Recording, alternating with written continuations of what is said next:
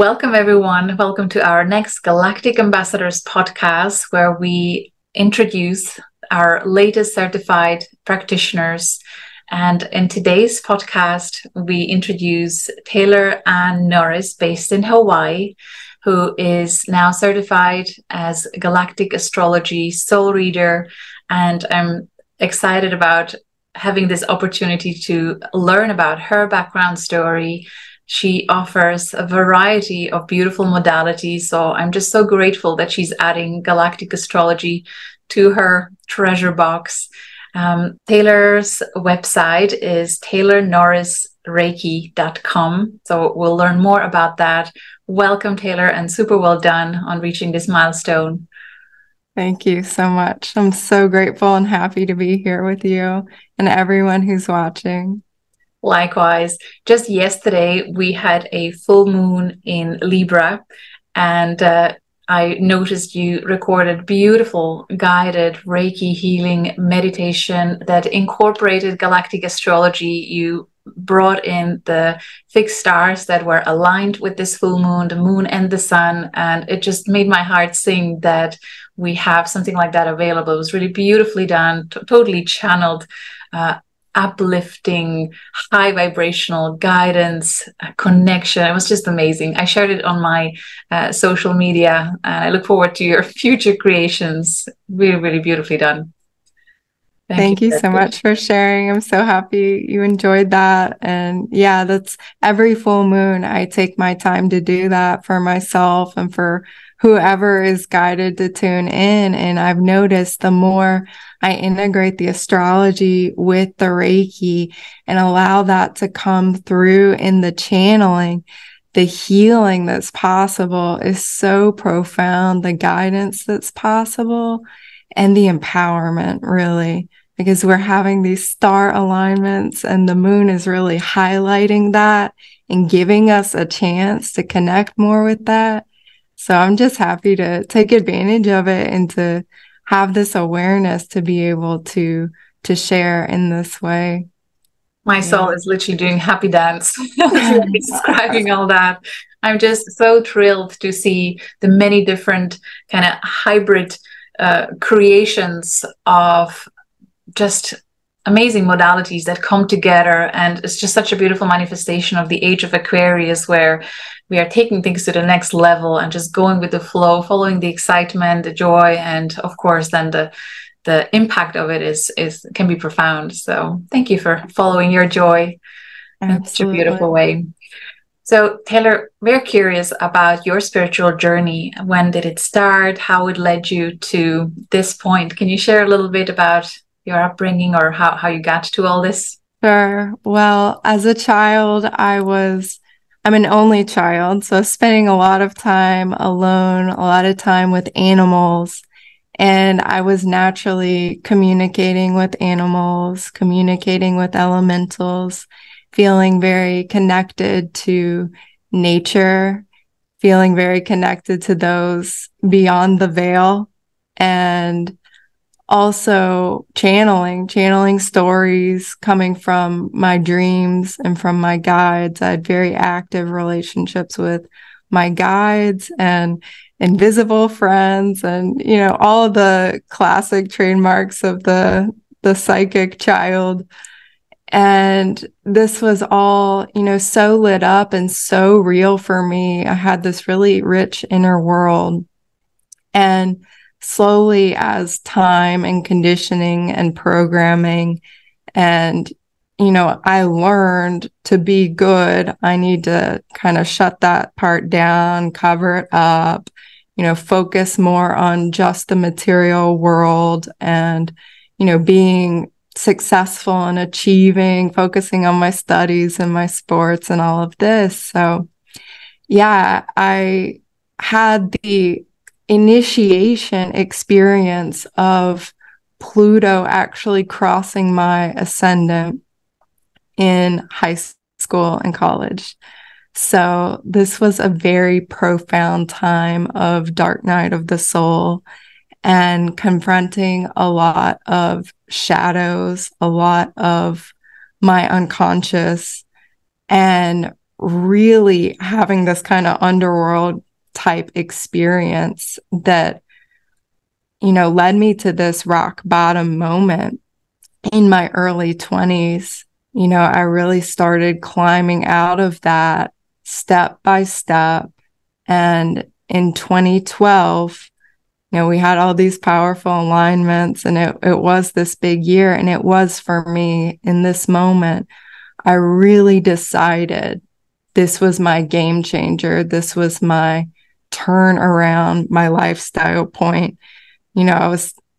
It felt like a lifestyle 180, really, that I was walking away from, the partying kind of lifestyle, drinking and drugs and really short-term pleasure, and only focusing on material acquisition, material success, and these kinds of things.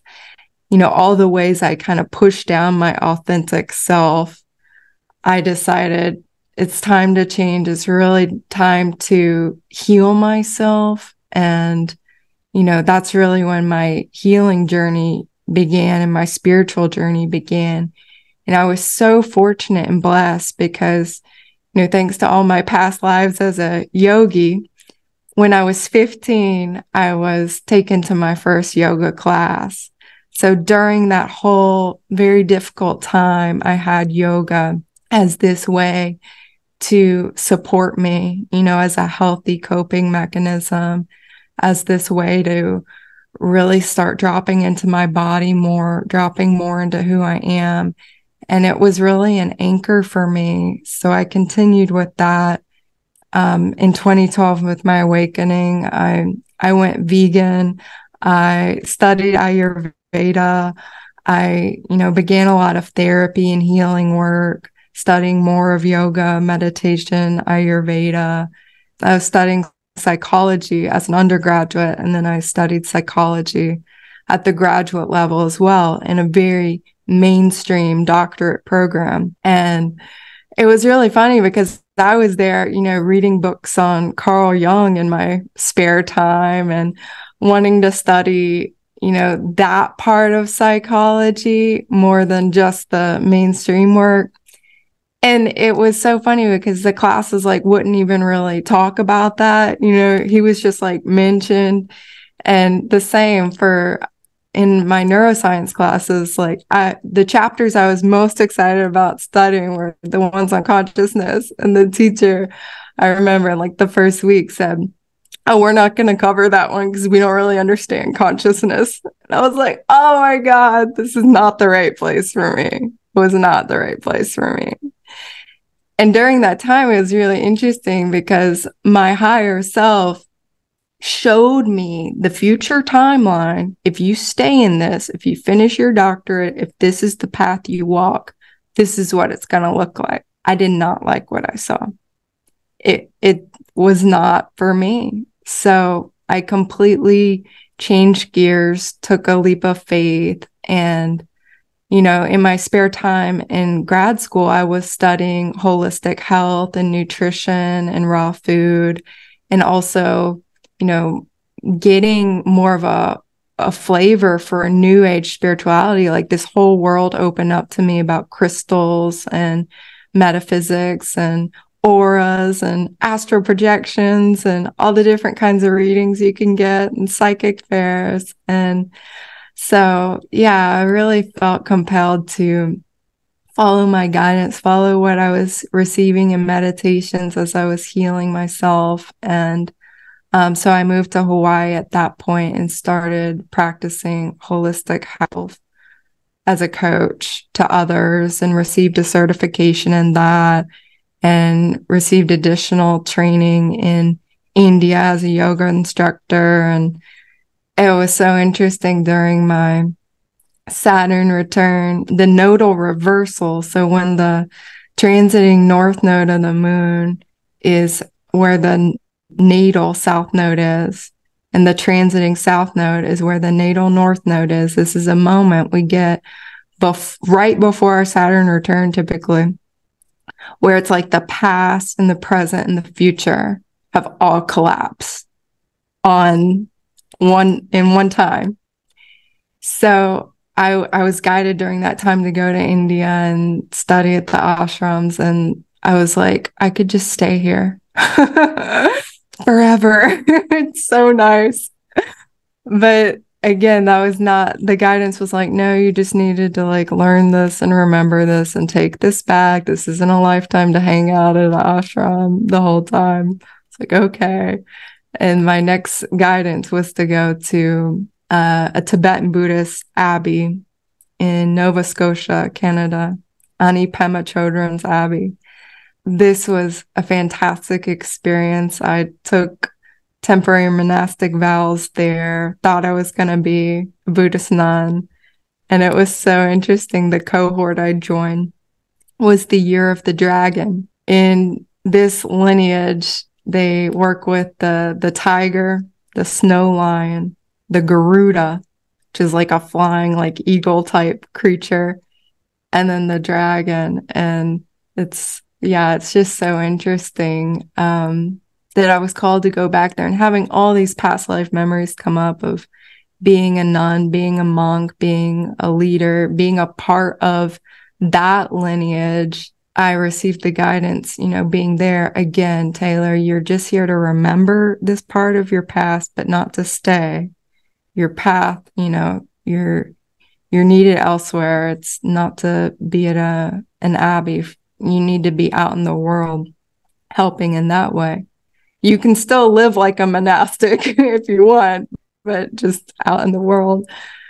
Shortly after I, kind of cleared and culminated that path, I found Reiki, or Reiki found me. And this was like just immediate soul resonance, complete resonance. Like, I know this energy so deeply, so fully. It feels like home. It feels like love, like safety, like that connection I was really looking for. And it made my meditation practice like the most pleasurable thing ever. So I added that into my services along with holistic health coach, practicing Reiki and giving Reiki sessions. And the more Reiki sessions I was doing, the more my intuition was opening as well. Because I wanted to do as many Reiki sessions as I possibly could, because I was so fascinated by the energy, by the healing, the results people were getting, but also like what was opening in me when I was working with people. And it got to the point where I was, writing pages and pages in a session, in like a distance session of information for people. It's like, what is this? How can I develop this more? So I've taken a lot more trainings and classes to keep developing that. This question kept calling me of understand divine timing. Like, what is divine timing? What are these cycles, these larger cycles we're in? And what are all these natural and cosmic laws all about? And that's where Reiki led me to astrology. It was right around, I had a solar eclipse on my Ascendant, which is marvelous. Right after that, it was the solstice and the great conjunction of Jupiter and Saturn, 0 Aquarius. And that for me was like, okay, it's time to like dive into astrology deep. And I haven't stopped studying since then and practicing and doing all the charts of family and friends, and then doing all the charts of everyone I do Reiki on, wanting to share astrology with them. So I started combining that in with my Reiki, but not quite feeling confident to put it as a separate service just yet because I didn't have a certification. And that's where, the divine alignment came through for me to find this course and receive this certification, feel fully confident, aligned with offering the astrology separately. So I had heard your interview with Pam Gregory and felt, very activated by it and like, whoa, this is a whole other dimension I need to check out. And I kept following your work after that. And I just kept waiting because I had a lot of other things going on again, Gemini moon, like if I say yes to every course I want to do, it would be way too much. It's already borderline too much.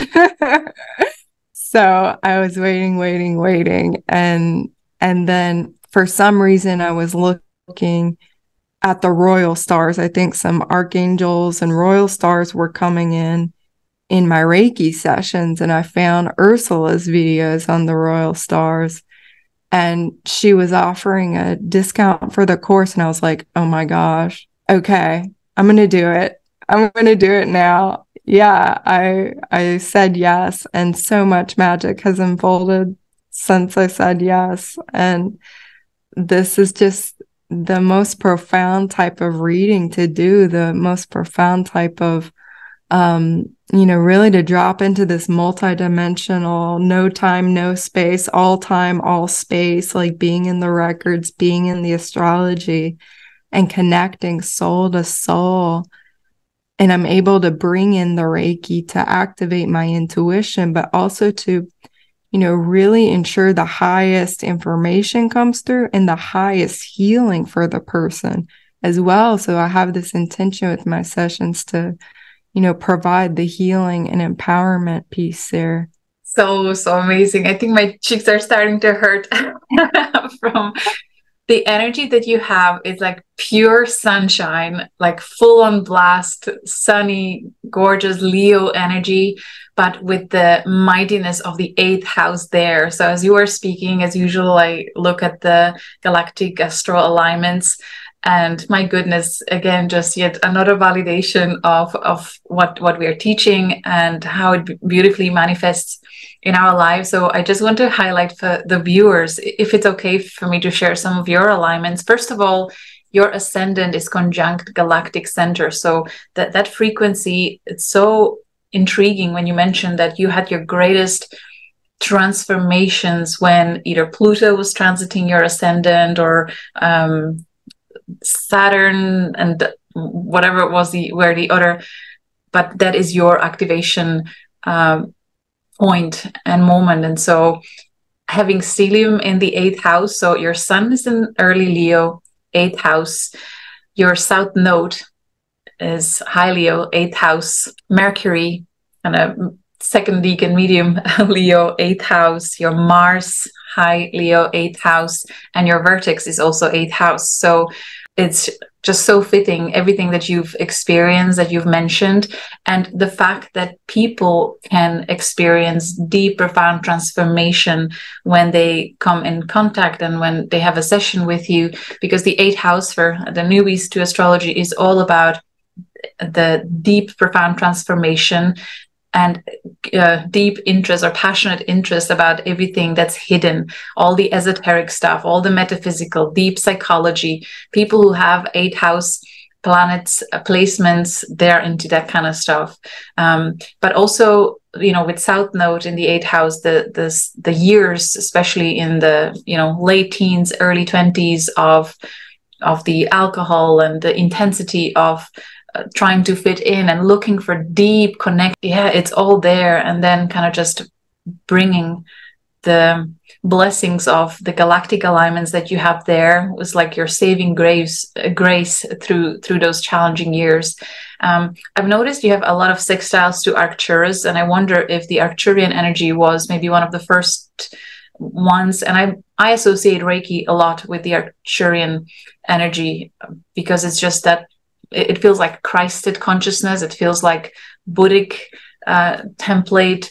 It feels very, just divine love that's unconditional and profoundly healing. To me, Arcturus kind of matches that frequency, and you have a lot of sextile. So when there are sextile alignments for the viewers, it usually comes as external blessings that come in from outside in to help us during important times. And it's like you have spiritual protection no matter where you are, no matter how far deep into the underworld you go, you have that blessing, the white dove above you. And I certainly felt like that. I too have a south node in the 8th house, so I can relate to that too. Oh yeah. Yeah. No, I do feel that. It was like in my darkest moments, there was always light. There was always something drawing me through. And what's so interesting is once I got my Reiki attunements, what I was guided to do was actually send Reiki back to all of those moments in my past. So in a way, it was me giving myself, the past self, that light and that encouragement. You're channeling this Arcturian energy, channeling this Christ consciousness back to myself. And I always encourage my students to do that too, that, whenever they finally do take our Reiki class, to think about the toughest moments in their life where they can't imagine how they really got through, but they did. And I was like, send Reiki to those times. It was you. Major goosebumps. I've never expressed this out loud, but I've experienced this realization.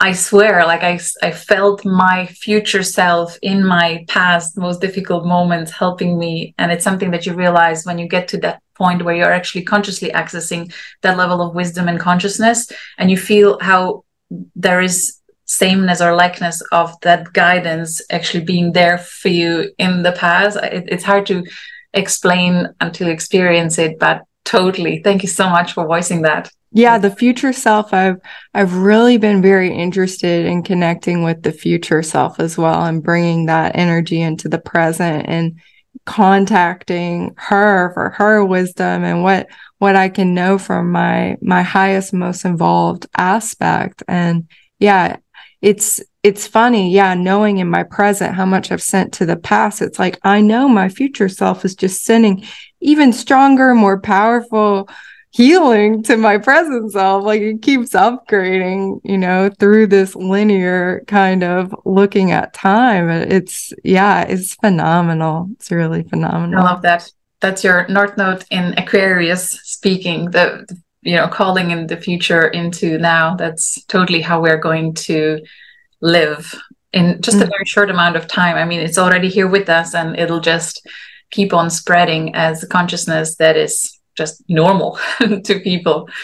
Yeah. Oh, I love that. I recall a group workshop I did when I felt guided to create a circle. Everyone was standing, and then we consciously created energetic line towards the most appropriate version of your future self that has the tools and resources that you need in the now to move towards your highest potential. It was really interesting stuff that was coming up. So cool. Well, that's one of the things too I'm interested in looking at in the charts and in the readings, is looking at the future lives as well, and the indications of that, and tuning into that so that the clients can have a hint or a clue about what that looks like, and to start being in more conscious contact with that future self, because we can look for clues in the chart, and it's so helpful. I love that. What comes to mind is Lisa Royal Holt's Galactic Heritage cards. If you have them, she did such a wonderful job at expressing past, present, and future consciousness of various nations. And I found that really helpful in comprehending the intention that you're saying there. And then certainly every single star system has that past, present, and future consciousness. So if you set the intention to connect to the highest timeline of your clients' alignments, then you will be drawing that into their session, into their reading. That's really awesome. What a great idea for like a special niche focus.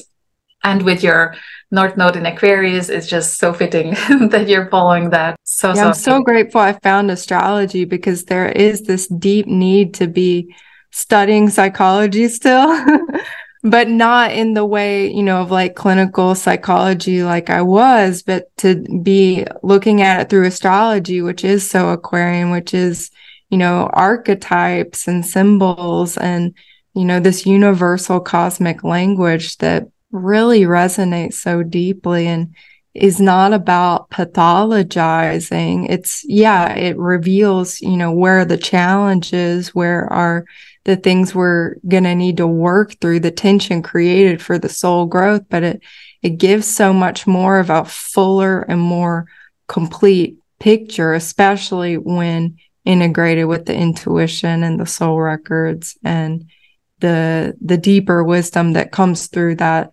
non-linear. You're such a beautiful manifestation of Ascendant conjuncting galactic center, and then you have a few other galactic center and supergalactic center alignments, because that really is, especially on the Ascendant, it just seems to be easier to tap into what I call quantum awareness, where you are perceiving past, present, and future simultaneously, and it all makes sense. People who don't necessarily have that particular alignment, they just don't operate that way until a transit comes, when something like that opens up for them. And then if you develop it, you can nurture it, and it can grow for anyone. We can all learn it. But for certain individuals, it really comes naturally. And it's beautiful that you make it your soul mission to then bring the information through, and with such a pure heart, pure intention to bring healing and advancement. It's just, what a gift. Yeah, I mean, it was a challenging energy to work with. I don't want to sugarcoat it sure. at all. At first, unconsciously, Ascendant conjunct a massive black hole. I mean, this is not easy. But then it becomes this, this void space, this connection to source, this connection to all that is, this connection to everything. But at an unconscious level is so interesting. In my earlier years, I actually experienced the black hole like that. I experienced the void like that, and it was not a pleasant experience. But now, after having a spiritual awakening and healing myself and being so committed to this healing work and this service, it's like every time I tune into that frequency, it just feels like, pure bliss consciousness, stillness. It's wonderful. But the contrast of that and realizing, wow, that my past self, when I tuned into that galactic center energy, it was terrifying. It was like existential void. But now it's like, no, it completely is a different experience. So, my heart goes out to the people with the galactic points, that they're not always easy, but they can be transmuted, and they can come through at such a, as a gift, as a real gift and blessing. I do believe that all of our challenges, the things that might feel like burdens, or like, oh, I'm too sensitive, or I'm whatever it is, they really can all be transmuted into like our best, our tools, our treasures, our way of helping others, being of service. Yeah, absolutely. Really cool. Absolutely. I today was pondering about the importance of speaking to younger audience, like students in college or even high school. Let them know about this stuff and let them have a look at their alignments and warn them that if you are really wired galactically, stay away from alcohol, stay away from drugs, stay away from taking alcohol and drugs in public spaces, because it's mad. It's really dangerous at the same time. But of course, we want to recognize divine guidance, divine timing, divine everything. Like, everything is perfect as is, but it would be nice to have something like that, and inspiring the young ones to wake up earlier or access their gifts earlier. I don't know, just wondering. I think with so many more conscious parents now and all the work that the older generations have done, it really does give a chance for these kids to stay in their remembering. And I think also with Pluto and Aquarius, people are going to be driven by this, magnetic, irresistible Pluto, unconscious soul desire to check this stuff out, to consider astrology, consider their galactic connections. I think this is only going to grow and grow and grow. Like, to me, this feels like the beginning. Like, we are just on the verge of, people starting to really resonate with this. I knew they already have been, but it's, like the snowball effect. And I do believe the next, 20 years of Pluto and Aquarius, as it finally makes the transition fully, people are, going to be called, like, magnetized in unexplicable ways.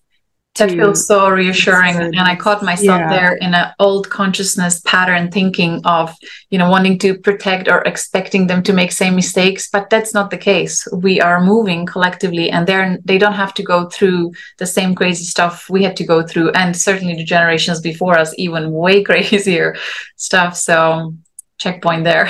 Thanks for that. Yeah, absolutely. Well, that's even come through. I've done a lot of charts recently for people with the Pluto Uranus conjunction in Virgo in the 60s. And many of them, had a later spiritual awakening, or like, oh, why am I just, finding this now? And, I feel like I should have heard about it when I was younger. I was like, no, like, thank you for all the work you did. Like, you're making it possible for the younger and younger generations now to be where we are, and like be able to, wake up earlier and earlier and stay awake and stay with this, higher consciousness, stay with this connection to the divine. But it's so funny to see how, the big transits totally bring people in. Like, it's uncanny, second Saturn returns, or, Saturn oppositions, Pluto oppositions. It's amazing. Yeah. Yesterday, I was reflecting on my past, and I was going through all the charts through challenging points, and I transiting my Aldebaran alignment and Antares alignment. That's where I had biggest transformations. Jupiter is my big guy. Yeah. And of course, all the others as well, but not as much as that, when I have like biggest leaps towards completely different realities. So it'd be interesting for people to look back at their major milestones in their life and astrologically see where the planets are, which houses they're in, how they're aspecting each other. It's such a wonderful way of getting a deeper understanding of astrology and transits and how they influence us. That's what I did in my training at Dwarf Planet University with Alan Clay. He had us look at the transits with the dwarf planet, so with these Kuiper Belt objects. And that's where I started looking at those, but then I was looking at like everything for the particular time periods, and it really does reveal so much depth about, how the transits work and how all of this really plays out. I highly, highly recommend it to anyone. That's awesome. Is there, in terms of your galactic astrology sessions, how do you offer them? Is it a written report, in person? Can you talk a little bit about your style of delivery or service? Sure. Yeah. What I'm doing right now is a written report that's typically, at least 15 pages or so written report. And then I'm allowing an up to 2-hour Zoom video call, because what I found is that sometimes people who are newer to astrology need more explanation of basics. And I want to allow that time, to not feel rushed and to really orient you to like, what is going on?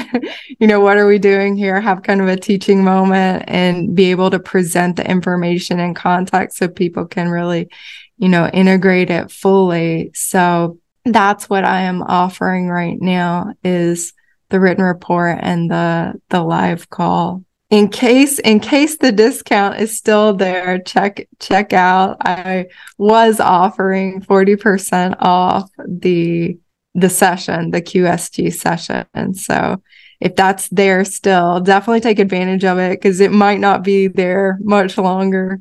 I love that. Yeah, really good. Is there anything else about your sessions, or any intention for what kind of energy you're drawing in, or there may already be a pattern that you've recognized in terms of what types of people you do readings for? Well, one thing I will mention is that as soon as I found your work and learned about the galactic astrology, in that time period, I was in this process of channeling a lot of new healing techniques. And one of the healing techniques that came through was this galactic ancestry Reiki journey, this multidimensional exchange of light and blessings and miracles and magic. And this is a journey that I I channeled and I wrote it all down, and I include in it all the possible constellation star alignments. So it's really reaching out to those ancestors, reaching out to those connections, descendants. I started working with it before taking the class, and now taking the classes is something I include in my sessions for me to tune in on my end. And again, to really tap into that highest timeline, to tap into those lifetimes of mastery, and to bring about the most healing and empowerment for the client at this time. So I'm using Reiki in my QSG sessions in that way. I'm looking at oracle cards too, if I feel guided, and as well as the astrology in depth. So it really is this holistic offering in that way. And for those who may have more past life trauma coming up, I do offer the Reiki sessions separately as well for deeper healing. I'm trained specifically in ancestral healing and past life healing, as well as many other aspects with Reiki. So I offer that as well. And I want to encourage too, if there's anybody who feels called to take a Reiki class, or is maybe in the QSG course, wants to open their intuition. The number one thing that really started opening my intuition, well, Kundalini yoga was a very good one, but Reiki has opened my intuition to new levels and opened my spirit to more remembering who I am. So if someone's looking for a very soft, very gentle, very beautiful way of opening your intuition, I highly recommend a Reiki class, and I do teach those online. So I want to offer that to this community as well. They're holy fire Reiki classes, world peace Reiki energy. And it's like a very Christ consciousness type of energy that's just so lovely. Yeah. I wholeheartedly agree. I witness my husband Marek when he does his Reiki for so many years, and I can see exactly, I can testify. It's absolutely like that. Oh, such a gift. I'm so grateful that you are guided to come join our community, and I will subscribe. Well, I already subscribe, but I will keep an eye out on your creations, your gifts, and really excited to hear the many new stories and just new ways of delivering just divine blessings to people who are ready to receive them, right? Absolutely. That's the key. There just has to be that free will permission. That's all that's needed. And I think more and more people are becoming ready. I've been very pleasantly surprised with how many people are ready for this. So exciting. Times. We have so much to look forward to. Just hang in there, everybody. Stay high on your own supply.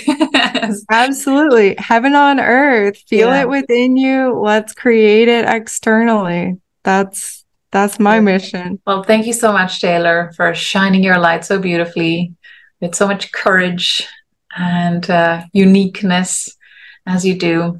Is there any final message you have for our viewers before we close? Yeah, tune into the wisdom of your heart and your guidance, and just keep following that still small voice within, following your joy, following your bliss. And even if it doesn't make sense logically, if your heart is telling you you're ready, be courageous. We're all being called to step up into more of who we truly are. And that's the only way heaven on earth, new earth, is going to become more and more physical and more the mainstream reality for everyone. It's all of us having courage. With Pluto and Aquarius, don't forget about Leo. Tune into your heart. Such an amazing mantra. May the heaven on earth become more mainstream available, more mainstream media as well. That's really good. I love that. Powerful. My prayer. Much love, everyone. We'll see you again soon. Cheerio. Aloha.